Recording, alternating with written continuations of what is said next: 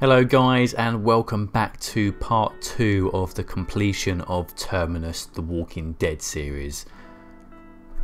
So part 1 was pretty much the outline and basis of this build.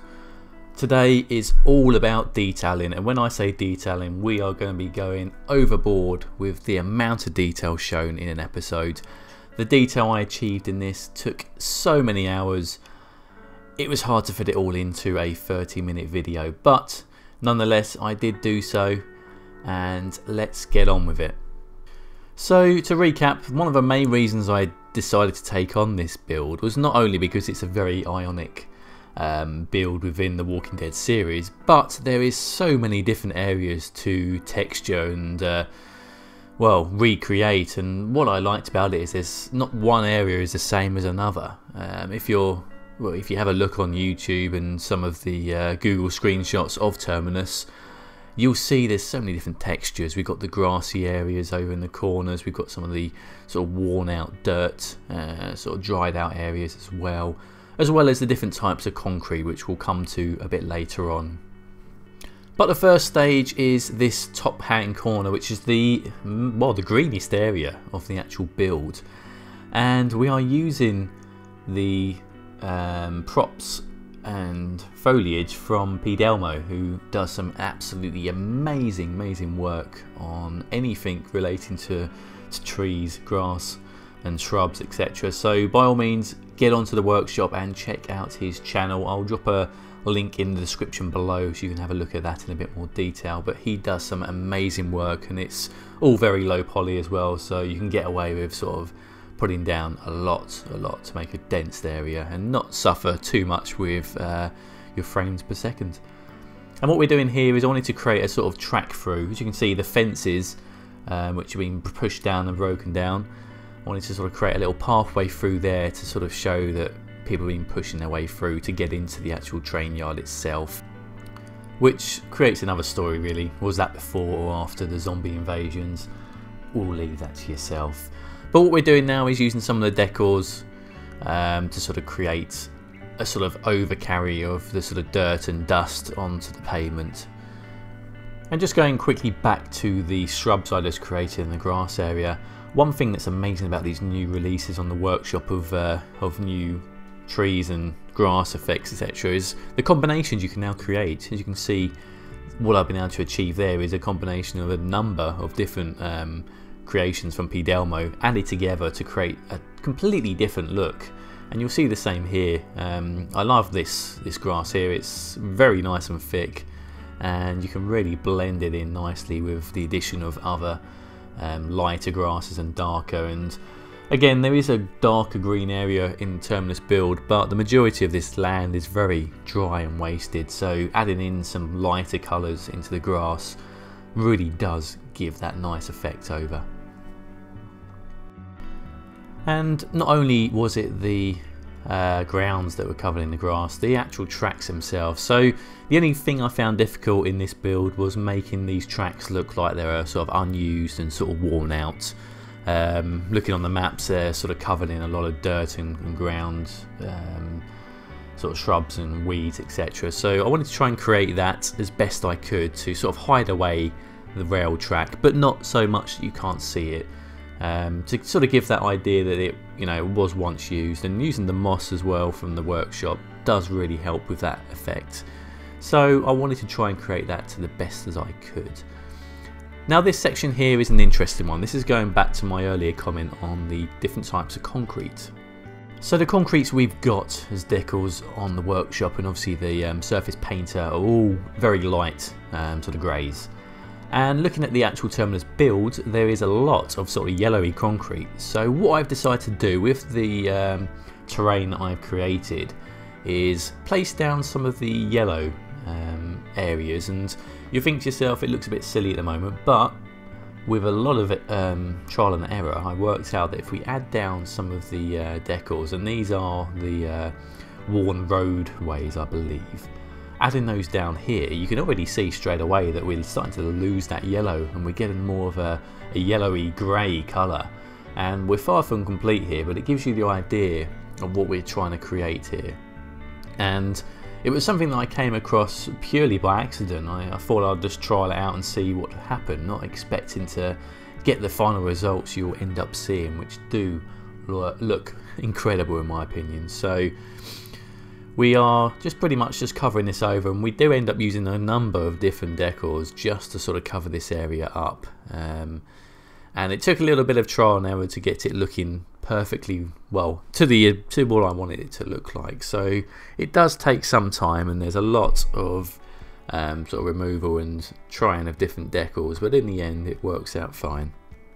I think the main issue we had really was if you put too many on top of one another, you do get the flickering screeny effect. But as you can see here, placing down a number of them as best we can, it really does bring out a brand new look to City Skylines. I mean, there's nothing out on the workshop that can resemble this sort of a look, so you really do, you know, as long as you find the right combinations and you don't go over the top in terms of how many decals you put over one another, you can achieve some absolutely amazing textures.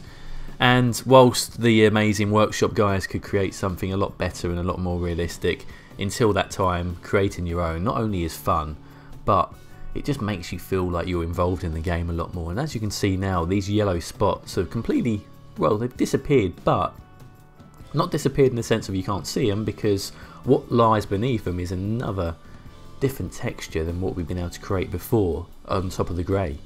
So that's certainly something for you guys to sort of mess around with and sort of trial out and see what you can achieve. You can certainly do something incredible.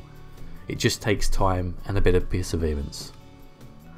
So I did say at the start of this video this is going to be a lot of detailing, and as you can see we've done the same. I did skip a bit of time because I didn't want to bore you guys too much with another time lapse of doing the same thing, but as you can see here we've done a similar thing as what we did on the front area to the back area. So we've added over the decors and sort of created another look with the yellowy concrete as well, which does look amazing. And I wanted to add some darker textures in as well to sort of bring out some different looks.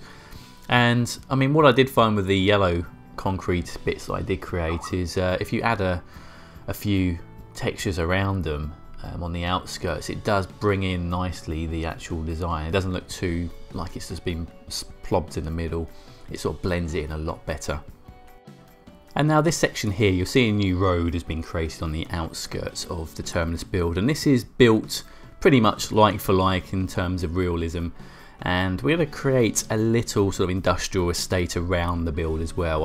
I always like to build out as best I can in these builds, but obviously if I did it all the way we'd end up creating a complete build, and it will kind of ruin the fact that we're building a Terminus building here. So this is just a little bit just to sort of edge out the actual design. So I wanted to add a little bit of the outskirts of the building as well to sort of blend it in a little bit better. So we're working on this here, and again using some amazing props from Avanya and Bearded Monkey and the barns as well. Yep. So we're going to use those to sort of create this this next build, and you'll soon see a custom built prop. Here they are from PugGaming. So he's created these beautiful sort of sticks and sort of dying out sort of bushes and trees purposely for the Walking Dead series. So firstly, thank you very much PugGaming for being involved in this project. They are on the workshop as well, so if you want to check that out, like I said earlier, his link is in the description below and you'll be able to find them for yourself. So yeah, the combination of these different decors in this corner here was just to create a different type of feeling and to add the dirt area around. And I wanted to have the trees and some of the foliage coming through the fences to sort of create the overgrown look that Terminus represents in its actual design. Now I always find it difficult in these smaller builds in terms of how to sort of finish the build off. I mean, obviously if you look at this from high up you'll be able to see all the space that isn't actually created. So I always try and give that sort of look and feeling that there is a lot more outside of what you can actually see in the visions. And you'll probably notice that from my time-lapse videos, cinematic views and sort of photos. I always try and create something to either barrier or just hide away the areas that haven't actually got anything into them, just to give that ambience of, like I say, something else is already out there. So I always tend to build up some trees on either side just to sort of create that. And a little tip that I tend to do now is I sort of raise up the area on the outside of the trees themselves, just to sort of give that sort of arc feeling that you can't see over the trees, but there could be something over there. That sort of thing really just adds to the build itself to give you that perception of more about, really. And all we're doing here is just adding in the some more grass areas to sort of overlap the track itself. So as I say, this actually is still a working train yard, but obviously not all the tracks are going to be used, and certainly in the build I'm doing here for The Walking Dead, there'll be a lot more overgrown foliage areas, depending on how you look at the actual series itself, whether it's a few years into zombie festation, or if you want to class it as, or it could be a few weeks, in which case this wouldn't be as overgrown. But to create that ambience, I wanted to do that. And that's one thing that I do love about this game now, the fact we've got so many different variations of plant, grass, trees and foliage. You can create absolutely amazing and different textures from everyone else. The combinations you can create now, you can go overkill and add 10, 20 different types in one sector, and as long as you use the right ones, you can get some amazing realistic views. And the way I like to build my foliage up is pretty much start from the bottom, so we've got the dirt texture on the floor, followed by some grass, bushes, trees, and sort of build your way up. One thing I've seen a lot of is people who just add trees and then there's nothing underneath it, and if you look at certain angles you don't quite get the realism that some people want to achieve. Now we're moving back over to the industrial site just next door to Terminus, and we've been using again Delmo's trees, sort of dead bushes, etc., to really create the sort of rundown area that this is meant to be. And this is an old sort of car park that we're trying to recreate here, so all the concrete's going to be very damaged, and a lot of dirt and muck over the road, etc. So again, using all the decals that we've got available in our itinerary, we'll be using that over there. And I really like this creation I made using these bushes. So in the end I actually just used the Move It mod tool to copy and paste the parts over. And I still feel that the workshop doesn't have enough buildings of run down, destroyed, etc. And I understand why. Obviously this series is very niche in the sort of type of buildings that I'm requiring, and the help that I've had already from people within the modding community has been absolutely amazing. And again, without them, this sort of a build would be very difficult to get to the level that I've managed to get it to so far. So again, a big thanks to everyone that's so far has been involved in anything that's to do with this project. And obviously anyone else who wants to be involved in this or create anything along the lines of abandoned and destructed, by all means do so and drop a link in the description. There'll be a lot of people who will be interested in such builds. Now, just going off topic slightly, I've now decided on the next build for The Walking Dead, and it'll be starting in a couple of weeks' time. I want to sort of take a bit of a step back from the series and, you know, make sure I've got all the props I need, all the custom buildings that I need as well, so I can really replicate exactly what I'm trying to achieve. I mean, that's always going to be the difficulty with builds such as this. You are going to need to have buildings that are pretty much identical to what you're building, otherwise it won't quite look as realism, and it will be doing the game an injustice, because the game is so realistic. It deserves to have that availability to it. So we'll be starting the next build, which will be the lovely town of Alexandria, and we'll be starting work on that. I've already got a lot of props and custom assets built by people involved in the project, and it's just going to be a bit of time now to get a few more buildings built up, so we can really get this looking good. So I'd say towards the end of the month you'll be seeing episode 1 of the build, so keep your eyes open for that. And again, Any other builds you want to see me do within the Walking Dead series, let me know. I know the prison has been one that's been suggested a lot of, but that's going to take a lot of work in terms of getting custom assets built. But let me know what you want to see and I will look at it and we will see what we can do. So anyway, back on task, we're just creating this barrier around the build. Like I said earlier, I like to always enclose these builds in to make them look as good as I can, really. So a bit more decals on the floors, and as I say, this whole area is a very rundown area, so I really wanted to keep that theme going, and the lovely fences by Ronix really do suit this area well, and I can see already from a lot of people designing builds have been using these fences a lot, so it's great to see that these fences are being used elsewhere than just my project, and obviously with the talent of Ronix they do look absolutely amazing.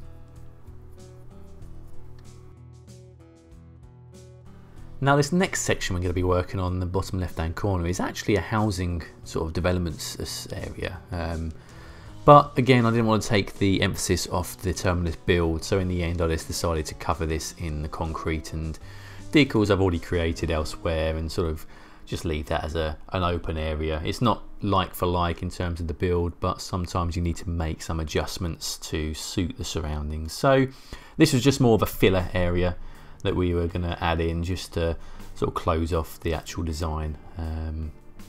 And again, just using the fences around here certainly does give that a feeling of this is an area where, you know, construction is, and it's a rundown sort of zone.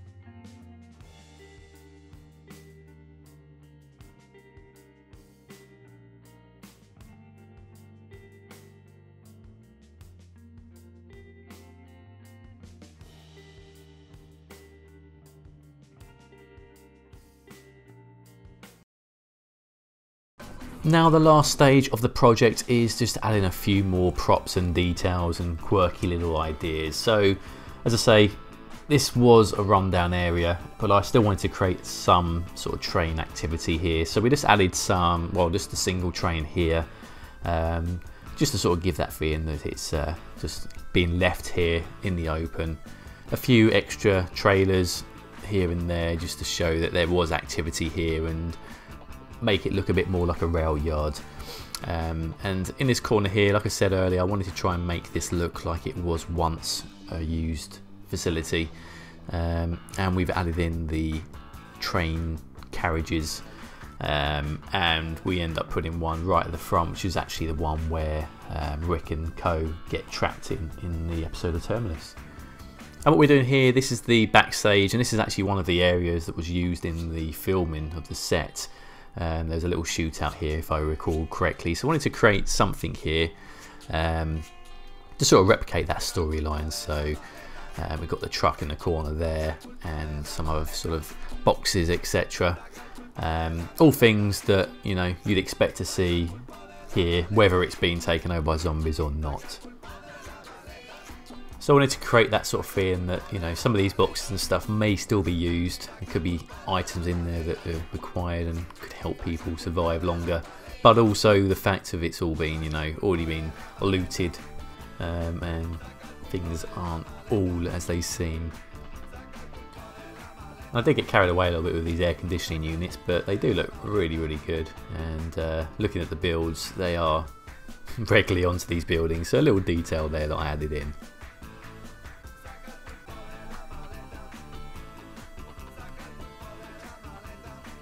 And I wanted to use some of the rubbish areas as well, the rubbish props, whatever you want to class them as, just to add them in. And another thing that I love about the Move It mod tool, look at this, I can now add some boxes inside a trailer, which is it's brilliant. I love those little quirky things you're able to do now with this design.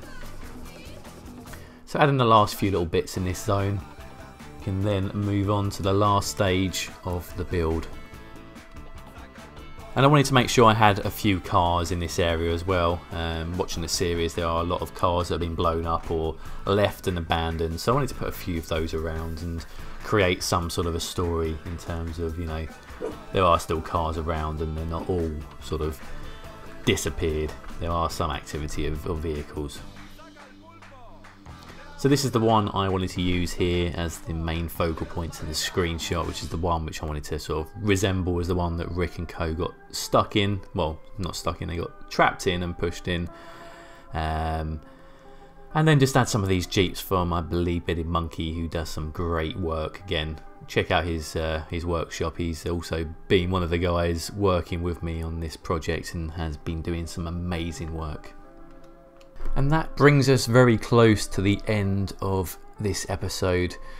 We are now just adding the final touches, and these are the bits I love doing. I love getting to this stage where you've built the basis and now you just want to add those extra little props, the little quirky things that really tell a different story to what they perhaps told earlier on. And as you can see here, I put down this derailed train that I've already used before in the very first episode of the Atlanta Skyline. And adding a few more little bits and bobs here, but that's pretty much it, guys. I'm going to leave you with some cinematics of the overall build. Let me know your thoughts and comments. If you enjoyed the video, please hit that like button. If you're not following already, please subscribe to the channel for future videos. I've been PugGaming. Thank you very much for watching, and I will see you all very, very soon. All the best.